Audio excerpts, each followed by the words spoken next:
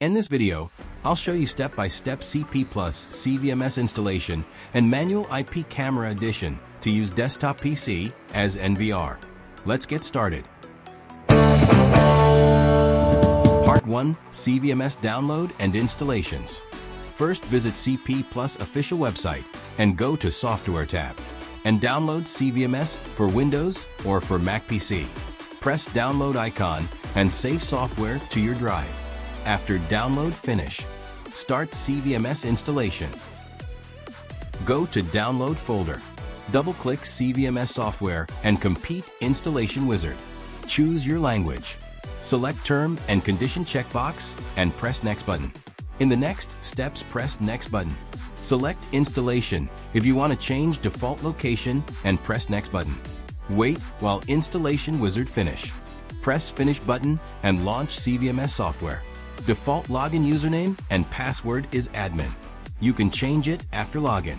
Press Login button to access cVMS software. Part 2. Add IP camera to cVMS. Ensure cameras are powered. Connect cameras to the same network as your PC via router or switch. Change each default camera IP address if using multiple IP camera. Go to Device tab and first use Auto Search. Most probably, if camera and desktop connected to same network, you will get IP camera details and search. If Auto Search failed to find IP camera, now follow steps to manually add IP camera. Go to Device.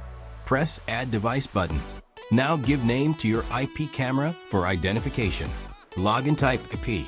Provide IP address of IP camera you want to add in cVMS. Change camera password if default password already changed. Select Protocol on BIF. Device type IPC and press OK button to save.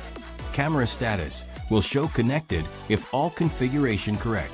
Now go to Live View option to monitor camera.